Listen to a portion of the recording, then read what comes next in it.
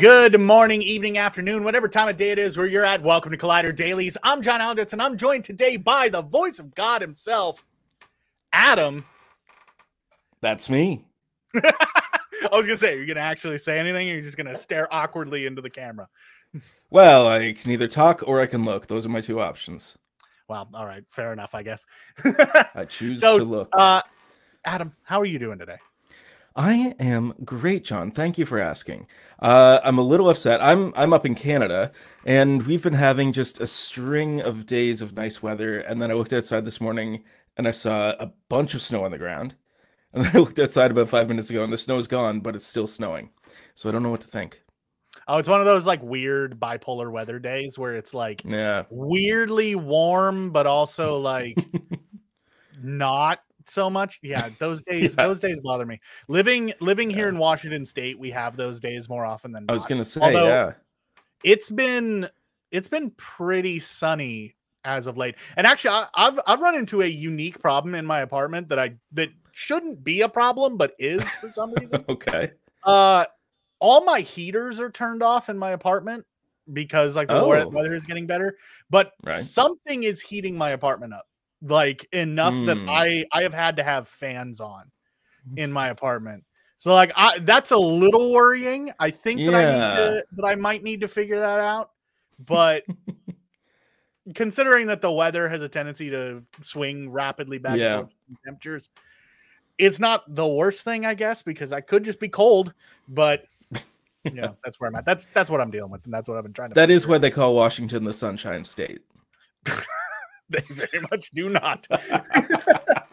We get rain like 300 days out of the year here, so it's like constantly wet. Anyways, today on the show, we're going to be talking about a whole bunch of really exciting things. We have a new film coming from the directors of D&D Honor Among Thieves that we're going to be talking about. That's going into production. We're going to be talking about the Poohniverse, which is a name that I absolutely hate saying, but I have to because it's the title of it. And of course, the first thing that we're going to start the show off with is the Acolyte trailer. We actually finally got a trailer for the upcoming Disney Plus Star Wars show. And wow, this looks. I'm of two minds about this trailer, Adam, okay. And I want to get your take on this. Watching this trailer, I was very excited. I was very excited because I was like, yes, let's get some High Republic actions, get Jedi being Jedi and doing all the lightsabers and cool, like weird Force Kung Fu stuff. Let's do it. I'm here for it. And then I thought about it for a few seconds and I was like, did I like that as much as I did in the moment? Or is that just me hype over getting something High Republic? Because I have wanted to see something High Republic-y. But how did you feel about the trailer? I know that you're like an old school Star Wars man. I am, yes. So for those of you following along at home, I've seen all the films. And in terms of the Star Wars like novels and comics and everything, I sort of took my leave around the time when, spoiler alert, Chewbacca got killed by a moon. At that point, as a kid in grade 8. This was before they were called Legends. At that point, I just could not keep up financially with the sheer amount of novels coming out. So everything about the High Republic, I know really nothing about. I know Maggie is basically our authority on it. So watching this trailer, every character was new to me. Everything was sort of fresh. And from a layman's perspective, it looked interesting enough that I'm definitely going to give it a shot. But for those of us who saw the thumbnail for this video, that one image that's been put out there is like where it's just like a lightsaber covered in blood, and in place of like the actual saber part, it's blood. I really don't know if the show is going to be able to live up to that kind of promise. That image goes so hard. When because they released that poster yesterday, and when I saw that, I immediately sent a message to my best friend Noah, and I was like, this poster is going way harder than anything Star Wars has ever gone.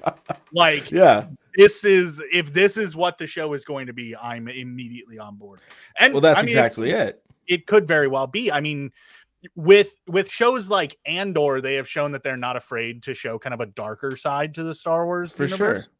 So it wouldn't surprise me if it goes that dark. That being said, I think because this is High Republic, and High Republic is an Mm. era that is so glitzy, so clean, so regal about everything.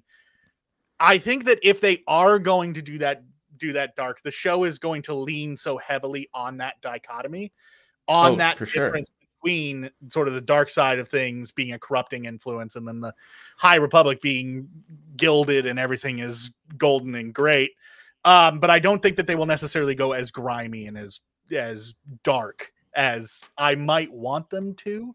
Right. But, you know, this trailer definitely does have some dark moments. It definitely does have some pretty potentially horrific moments. We'll have to see the full things out. Like seemingly an entire team of Jedi looking like they're taking on the Acolyte.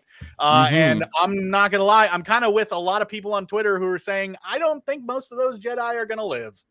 Although I will say that shot where all the Jedi bust out all their lightsabers, I appreciated that blue for the first time in Star Wars history was the minority color. It seemed like there was only like one or two blue lightsabers, while there were that's a good point, and a ton of yellow. Seeing yellow on screen properly for the first time, we had a little bit in Rise of Skywalker, but seeing it properly in live action was nice. I love that. Big like and just like looking at the cast and everything and all the people who appeared on screen, I spent most of so before I did any reading up on the show or anything, I did watch the trailer first, and I spent the whole time going, is that Carrie Moss? Carrie-Anne Moss. That's got to be Carrie-Anne Moss. And she was just like, she's such a wonderful person to watch on screen, no matter what.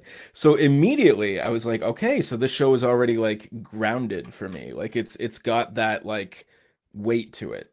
There's something there to yeah. And I love that about that. And I'm really wondering, again, this could be something that you know, Star Wars scholars who know more about the High Republic than I do, which is nothing. This could be one of those instances where the Acolyte shows up, and I'm not 100% sure just whether the Acolyte is sort of a known entity in the universe, or this is such a surprise to everyone. The only character that we know of that is High Republic that has been in other High Republic things is there's what is the race called? They're green skinned. Miralans.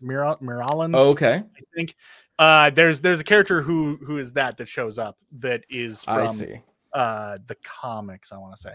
But outside of that, it seems to be all new characters. Okay. Maggie would be the one who would be she'd be all over this. But what I'm curious about is just, is this within the High Republic at this point in time, are they experiencing sort of the same issues that they were in the prequel trilogy, where a lot of the issues that the Jedi of that era had were basically like hubris, you know, like they didn't realize that they were sort of like resting on their laurels maybe a little bit too much, and that's what caught them by surprise. This era of Star Wars is very much like the lead up to that. Like you could tell that they're becoming maybe a little bit too overly confident.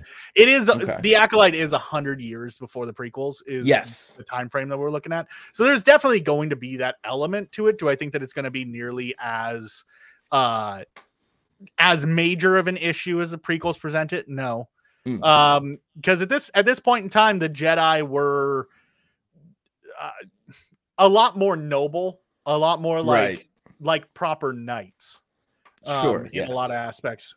So I don't think that there's going to be necessarily like there isn't going to be as much politicking as the Jedi got into during the prequels, but you never know. We could see the beginnings of that, because as far as the timeline goes, it would make sense that we're going to start seeing that just a little bit. Absolutely. And I mean, no matter what, like this trailer is exciting, and it has me excited for the future of what we're going to be seeing with Star Wars. Again, I'm a little torn on it. As I said, while I was watching it, I was excited. Afterwards, I just sort of had to step back and ask myself, what is it about this that I'm actually excited about? I will definitely be watching it. It is definitely something that I've been waiting for. Since they announced like their whole slate of releases that they were doing a few years ago, and the Acolyte was first announced, that was the one that got my attention. I was like, okay, I'll watch it. Because Back during Legends, I was a big fan of what used to be called the Old Republic. Now it's the High Republic. Yes. Yeah. That was always my preferred time period. So seeing some of that finally for sort of the first time in certain aspects, because it is a little bit different. I'm on board for that for sure. Yeah, totally. And like so I know some people's concerns with or criticisms of like Kenobi was that the pacing was just so slow and spaced out.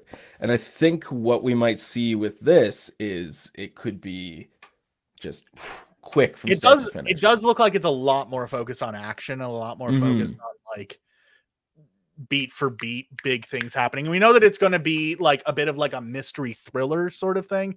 So it'll probably be a little bit higher energy. So I don't know. I am hopeful that it's going to be great. I'm gonna be sitting there June 4th watching the first couple episodes with everybody else, having a great time with it. So yeah, and as I said, you can check out the Acolyte June 4th. That is when it is going to be debuting on Disney Plus. Before we move on to the next thing, let's take a look at chat and see what chat is. Yeah, absolutely. People have been popping in. Jeremy Miller says, I'm hoping it's similar to Mando season 1. Very ambitious with new characters and always cool to see lightsaber action from characters I'm not familiar with. Yeah. Honestly, yeah, that's a big one. I do hope that it kind of has that same vibe as Mando season 1, being something that's like, this is new, this is fresh. Let's take a look at something that we haven't looked at yet. And I know that we've gotten a lot of Jedi stuff in the past, but this is an era of Jedi that we haven't gotten. So it'll be cool to like take a look at something new, which I'm always on board for with Star Wars. I think one of my biggest problems with modern Star Wars is that it leans too much on what there was before. So I'm hoping that with this, we get a new take on things. We get a new spin on things. And yeah, seeing lightsaber action characters I'm not familiar with, just seeing lightsaber action in general. I'm one of those weirdos who goes on YouTube and just watches Star Wars fan films just because I just want to watch lightsaber fights. I mean, I watch Star Wars fan films because I love the art, but also I just want to watch lightsaber fights. But yeah, that's just me. Arrow says, I feel they have to deliver on the grimy and darkness in the Acolyte if they are to take a run on Andor's success. I'm super excited though, with zero knowledge of this era from the books or video games or comics. Yeah, Arrow, you and me, we're in the same boat. Yeah, my knowledge of it is only passing. I've finished one book. I'm working my way through the second one. All of this at Maggie's direction. Yeah, she is definitely the one to be speaking to this, and I guarantee you on the next episode that we're on, we're going to be talking about this. If not on the show, we'll at least be talking about it on the call.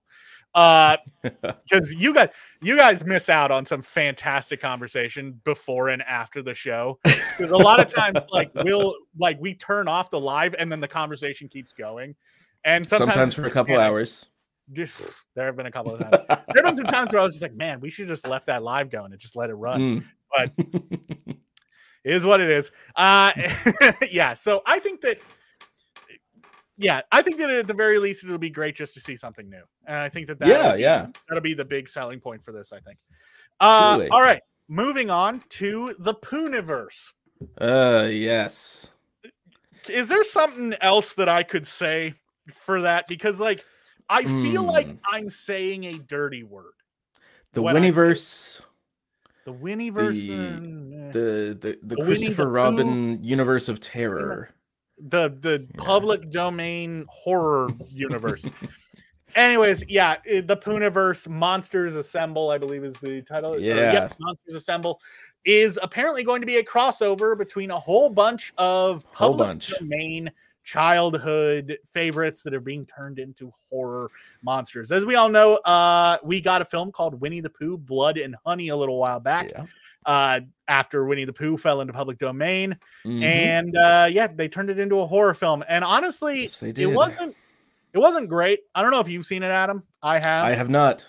It's one of those movies where if you don't think too hard about it, it's at least enjoyable. But if you think about it for longer than 3 seconds, or allow your brain to function at all, it just physically hurts to watch.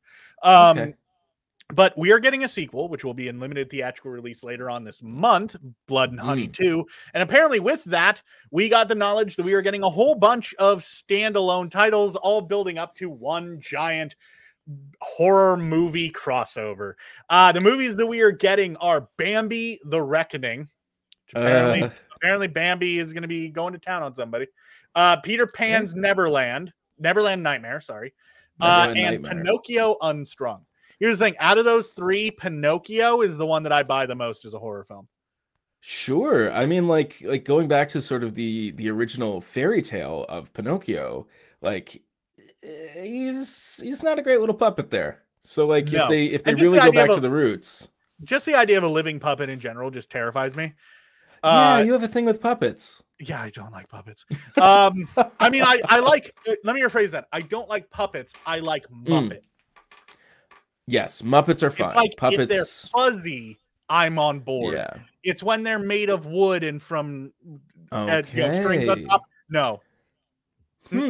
That's interesting. Okay. Get away from me. See, with like those movies that you named, like Bambi the Reckoning, Peter Pan's Neverland Nightmare, and the third one, that Pinocchio Unstrung. Like all three,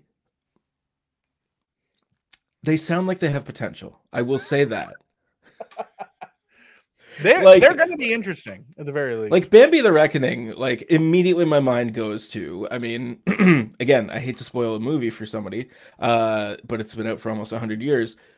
Bambi's mother, unfortunately, passes, and I feel like anything titled Bambi the Reckoning, we're gonna get some form of revenge. So we may be seeing some hunters out in the woods. I think I read a plot synopsis of Bambi. Oh, okay. And I'm trying to remember what it was. I'm looking at it right now. Because I think it's something along the lines of like someone's car hits Bambi's mom and then Bambi goes after them or something like that. I can't remember. It doesn't seem like we have it. But yeah, I did hear about it separately. But either way, that's just absolutely ridiculous. But it's all going to be building towards a film that's going to be coming out in 2025 entitled Poohniverse Monsters Assemble, which will have not only those public domain characters coming together, but will also include its cast will apparently be made up of Pooh, Tigger, Rabbit, Owl, Piglet, Pinocchio, Sleeping Beauty, Bambi, the Mad Hatter, Peter Pan, and Tinkerbell. My word. There's not going to be any room for any victims. Pretty much. I think the only thing potentially more terrifying than that lineup would be Disney's lawyers. Yeah, I think that would be, and that's a movie all in itself. Yeah. Arrow says it's one thing for the fandom of these films to call it the Poohniverse in jest. It's another for the creator / marketing team to present it as the Poohniverse. For me, that's just ridiculous. And he has a second part to that comment. And my brain can't turn off for the most part, but I can't enjoy these films as well as others could.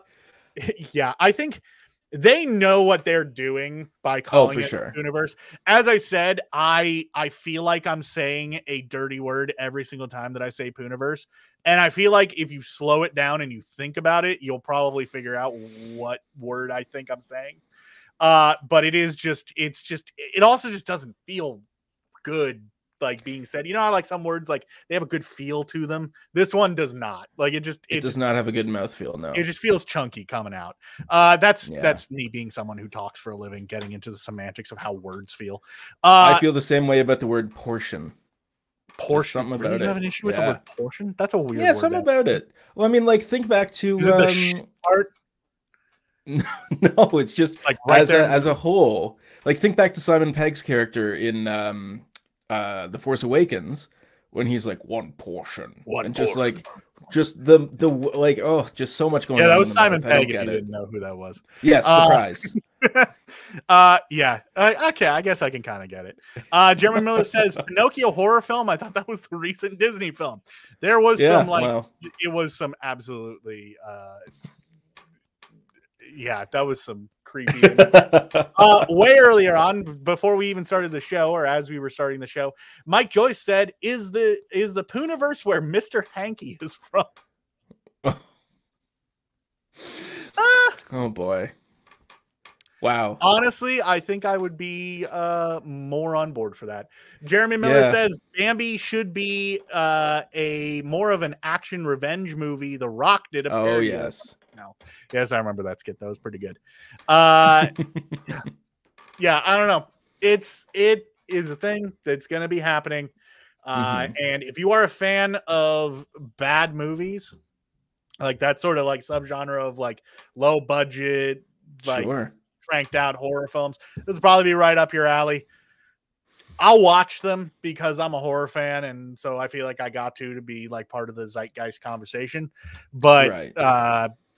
you know, otherwise, I don't think I'd be too overly interested in this. Well, I do have a question as someone who has seen the movie, like you said you have. Yeah. Is there any sort of like level of like mysticism to that movie, or is it strictly No. just okay? So that makes that like all those characters, they're going to really I mean, I know this might be a low effort, low budget thing, but like they're really gonna have to work on creating a backstory for these people. There's okay. Let me rephrase that. There is a little bit of Okay, mysticism, like okay, a okay, small amount. Like it doesn't really play into the plot, other than got it. like at the beginning of the film, they explain that like the whole Christopher Robin in 100 Acre Wood, like that, those Mhm. stories were all real. But Christopher Robin like grew up and stopped going to 100 Acre Wood, and now the animals are all He put away pissed. childish things. Yeah, basically, little toys and angels' wings. I'm gonna make a reference to something that nobody else has ever heard. Anyways, yeah, so that is happening, and be sure to be either on board for it or not. Yep, that's the only way to go. Or just sit there and have fun saying Poohniverse. Poohniverse. Or don't. Yeah, and Anyways. one more thing about it. Okay. You said that the Avengers type movie is coming out in 2025. Yeah, they're doing it quick. We're 3 months into 2024. That is insane. They're Like cranking they have to be this out filming all of these at the same time. quick. We don't have a date in 2025, so it could be okay. It could be like December 31st, 2025. True. But still, kudos to their workflow. I will say that. You've worked on independent horror films and stuff before. You know how this goes. You can do them pretty quick. Yeah, that's true. Yeah. Yeah, we've both been on those sets. We know how those things Yep. flop. Mhm. So yeah, that is a thing. Do you know what else is Pooh Ventures Assemble? I hate it. God, I hate that so much. But it sounds better than Poohniverse. It does. I much prefer Pooh Vengers.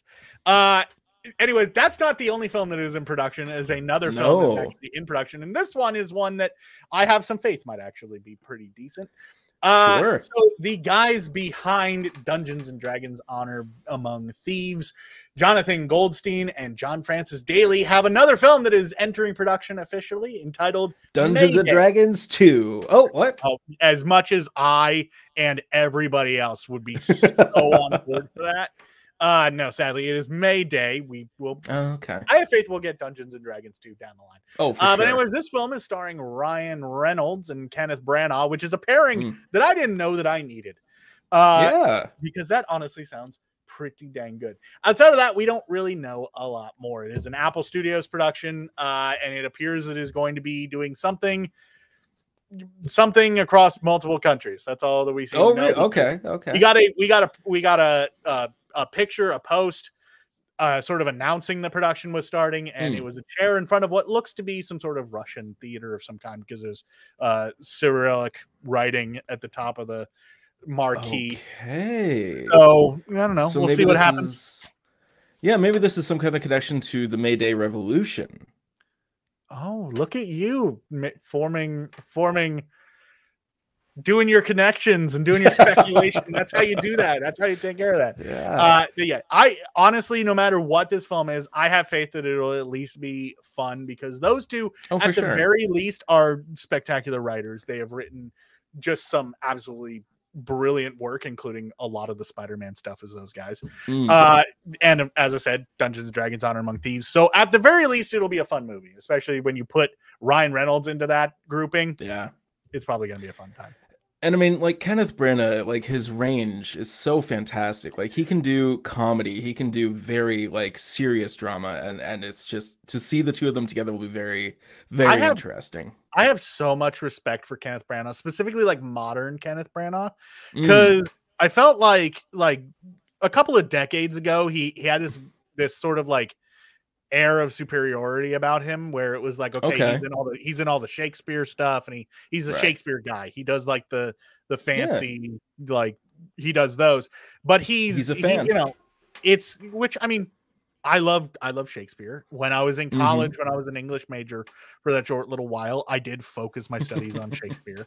Like I'm right there with him, but he felt almost a little snooty. But I feel like he kind of got rid of that image, and now he's Kenneth. Everyone wants to work with Kenneth, even though he's still just doing like Agatha Christie things and yeah, which are fantastic. And like even like his work as a director, like he directed the first and second Thor films. Just the like, first. There was, somebody else. Oh, I thought he did the second.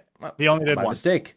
He also that fantastic Jamie Dornan film that the name escapes me. It was all in black and white. Belfast. Haven't seen that one. Super, like just simply amazing. And I know what you're talking about, where it's like now he's just sort of Kenneth, like the fun Kenneth kind of thing. I really think that's sort of, I'm not going to call it a decline, because for sure it's, if anything, better and better and better.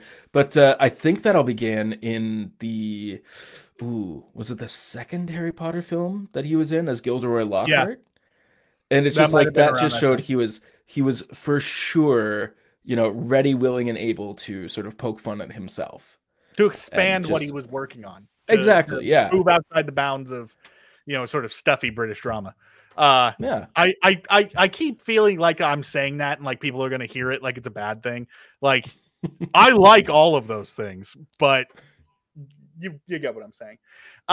Anyways, Jeremy Miller says, besides the remake of Vacation, I've enjoyed everything that they've done. Seriously, those two, Goldstein and Daley, are just so good. They've knocked out everything that I've seen. I haven't seen the remake of Vacation, so maybe I haven't myself. Maybe that is a dud. Arrow Maxwell says, those Dutch angles gave me vertigo in the first Thor film. Joking about vertigo, but you get it. Yeah, I get what you mean. There was a lot of off kilter. Yeah, sort of evoking that 60s Batman. That was during a time in the MCU when they were kind of able to be a little bit different with their movies, where not everything was so cut and like this is the MCU look. But it is what it is. Either way, that's all the news that we have today. All great stuff. All good stuff.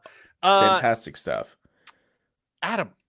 Yeah. Besides, I want to give people a little bit of. I want to take a minute here to give people a little bit of an insight into what the voice of God actually does.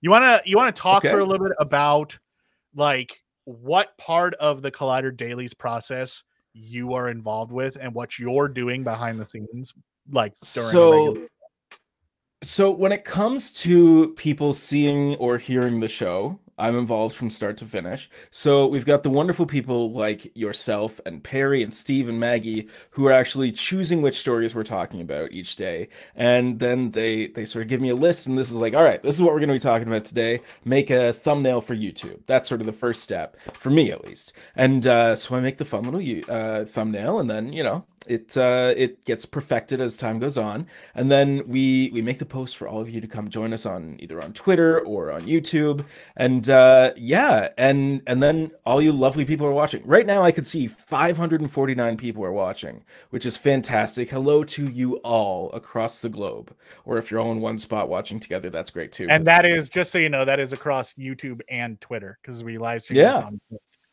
on both platforms. And you absolutely, if one day you're feeling Twitter, just come watch us on there. But so while the show is actually happening and you're not seeing me on screen or hearing me, I am just sort of, I'm looking at all your comments, usually laughing, and I am just, I'm also helping choose which comments come up on the screen. Like if I were to just come over here and let's say Mad Hatter is the only one that's kind of horror. Boom. We talk about that, then that goes away. That's sort of, I'm doing all that behind the scenes, as well as choosing the banners that come up and things like that, as well as the intro and outro and everything like that. So once that's all done, everybody goes on their merry way, and then I put together the podcast. So if you ever miss the show and you're out and about and you want to listen to us, you can catch us anywhere you listen to podcasts. And we're usually up within about 20 minutes after the show goes live on YouTube and Twitter. Yeah, So yeah, if you're going to bed they can be ish, a little slow. Yeah. it can be, yeah. And then after that, if you're just looking for sort of like just a nice bite-sized piece of what goes on in the show that we think like people really need to know about, you can catch a nice little short every day that's just a little excerpt from the show, and maybe you might want to go and watch the entire show just to see where that conversation came from and what came from it. Yeah, that's every day. I want to emphasize how much work Adam does behind the scenes that like I feel doesn't get recognized, and I want it to be more recognized because holy crap, Adam does so much. Did Adam create the catchy music? Correct me if I'm wrong. You didn't create music, but you found it. I did find it. We went through a very vigorous process of vetting songs, and ultimately this one was the best one just because it's punchy, it's fun, it's exciting, and really gets you going. And so what you're hearing in the intro and outro of the show are the actual, basically the intro and outro of the song as well. And yeah, everything in between, it's nice, it's catchy, it's really fun. And the only thing that would make that song better are some lyrics. So if anybody out there wants to write some lyrics, can't guarantee we'll use them, but it'll be fun to read them.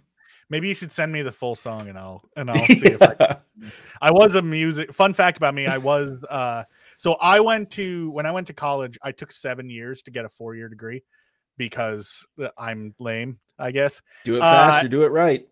And the majority of the time I was actually a music major. I was a vocal performance major for the majority of my college career. And then I decided that I would like to make money. So then I got a media degree and threw that idea immediately out the window. But anyways, yeah, so that's good. And I know that you also do other stuff for Collider. I do, yes. So for all of you out there, there's just, you're watching dailies, you're probably watching other Collider stuff. If you've ever watched Ladies Night, for the past 3 years, I've been editing all of those interviews with Perry, and just, there have been some wonderful guests that have been on there. And it's always, it really has, I think, maybe 2. That show still feels like new to me. Yeah. I'm coming up on 100 episodes of Ladies Night edited. Well, thank you very much. But yeah, it's just been such a pleasure to work on that. Because like, you're seeing Perry in her element as an interviewer. Like, she knows how to make a conversation work. And anybody that she's ever interviewed has just been like you see the light up here in their eyes where they're just like, this is a good interview. I am so happy to be here. And so watching that as I go through the editing process, it never gets old. And yeah, so I suggest watching, just pick any Ladies Night and you're gonna have a great time watching that. And yeah, and also for those of you who are interested in interviews from South by Southwest, Perry did 20 interviews last week. And 20, you edited her interviews, right? Yes, I've edited 20 interviews, and they're really, really interesting and really fun. Like, so much stuff comes through South by Southwest. Like, even I didn't realize at the time, because like, in addition to Perry doing 20 interviews, I'm not sure how many Steve did, but at least that many, I'm sure as well. I think he did a dozen. I can't remember exactly how many. Yeah, it's just crazy. And just the quality of the film that comes through there, as well as the quality of the interviews. Like, there's nobody who was interviewed who didn't have just such amazing, profound things to say. And again, it's because of Perry that those things came out. Like, it's so great. So I can't wait for you guys to be able to watch those. A number of them actually are up right now on the Collider Interviews YouTube page, as well as you can watch them on Collider. So yeah, I encourage people to just keep an eye out for that stuff because they're so good and it's so interesting. And I'm so excited for like all of these movies that are going to be coming out. I cannot wait. And yeah, and now I've been talking way too much about myself. Meanwhile, John, almost every video you see on Collider is because of John. Like, he does not quite much. We do have a wonderful video team here on Collider. Just some absolutely talented folks. Alex Caro and Joseph Martin. I had to actually look over to remember their last name. Also make feature videos alongside me. They're producing fantastic work. I do 3 videos a day. I believe each one of them does 2 videos a day. So that's a lot of work that our video team is putting in, and you can check it out both on the Collider main channel. So that would be just Collider on YouTube, not Collider Extra, Collider Interviews, and then like that, just Collider. You'll know which one it is because it has a black logo as opposed to a green logo like everything else. Yeah. So yeah, you can check out all those, or you can check them out on collider.com. They are up there on a whole bunch of feature and list videos is what I've been working on.